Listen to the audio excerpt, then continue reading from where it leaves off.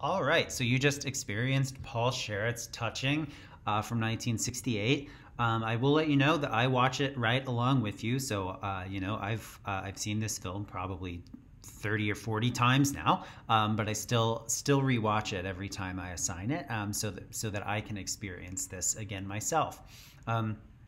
And this is where we could have a really great conversation about your experiences. Maybe that's something you can go into in discussion boards or something else. But I'll just talk through a little bit of mine, and also what I think Sharits is sort of trying to do here. I mean, first, as I mentioned, I think the sound-image relationship is really critical. This image of the poet with scissors around his tongue, cutting to another shot that looks like he's sort of mutilated himself, along with the words destroy being said over and over again, right? So you do have this kind of connection to violence, to mutilation. This is part of a mandala cycle of Sharits that is sort of obsessed with these images. This is being made in and around the Vietnam War. So I think that those kinds of connections, historical connections, can be made.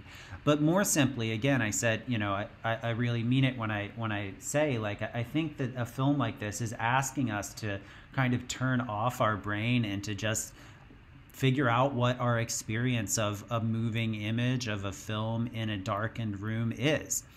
And so that sound-image relationship is interesting for me in that I get focused on the word, I'm hearing destroy, destroy, and then suddenly it's turning into his straw, his straw, his straw, and then it's turning into history.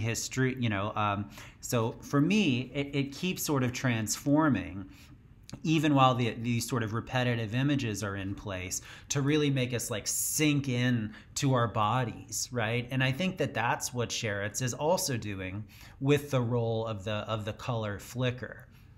This is particularly the case if you're watching it in a darkened room, but the idea of the flicker, right, is this perceptual thing that sort of does attack your eye. This becomes a common thing, this flicker effect in an experimental and avant-garde film that really is supposed to locate you in your body, right? And the fact that this film is so bodily as well, showing these scenes of potential violence while the figure sort of stares directly into the camera. This looks as if something of a challenge, but maybe something that further speaks to our own body vulnerability, right? The sense, I think this does connect to something like Freud's argument in Art and Objecthood, where this is about the viewer and about the viewer's experience. So as much as we could talk about, yes, this has a fixed camera position, it has a flicker effect, therefore it's an example of structural film. One of the reasons people really got upset with this structural film argument is because it made it just about those formal characteristics and not about the experience that you have when you watch this, which is a pretty intense experience if you made it all the way through, or even if you didn't, right?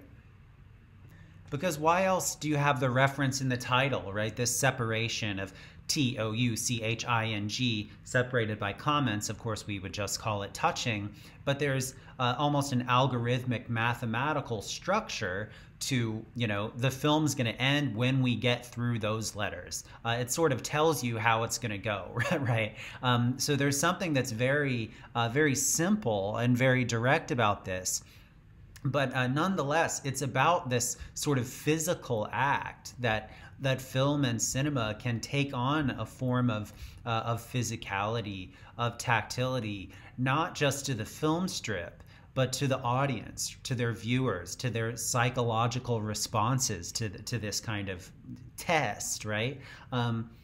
So I think it's really important to kind of square those two different things, or to think, that structural film, in watching the films, which is why I kind of demand that we watch this whole thing, because it's easy for me to sit here and tell you about the zoom in wavelength and how there's this 45-minute zoom, and that might not sound like the most interesting thing in the world to you, but I can tell you it's very different sitting and experiencing that time, that duration, that movement, right? That fluidity when you're viewing it, and when actually there are moments where the color filter changes or when the people enter or exit. And Sharits is doing that in a tighter window, but nonetheless revealing that, right? That the experience of touch, that our experience of sight or sound in a theater, as we encounter moving images, that is a new form of touch, right? That is a new form of physical interaction with the viewer.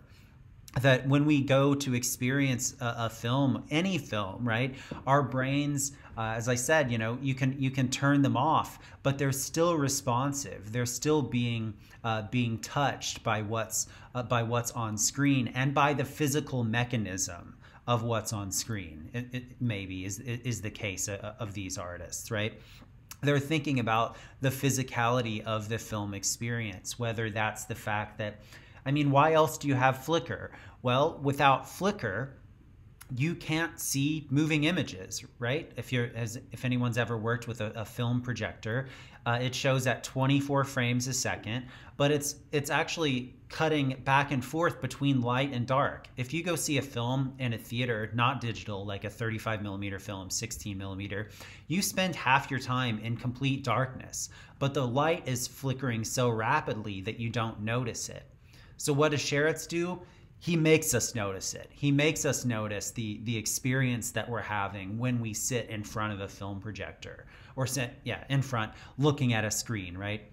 We notice that flicker, and it becomes this, again, a really physical experience where we can't just passively absorb this anymore, right? We're not just passively absorbing this narrative or this unfolding of letters to form a word, a beginning and end, again, from the T to the G. But we are experiencing something physically, psychologically, that we need to be aware of and that we need to be responsive to. Because what happens if you're not aware and you're not responsive?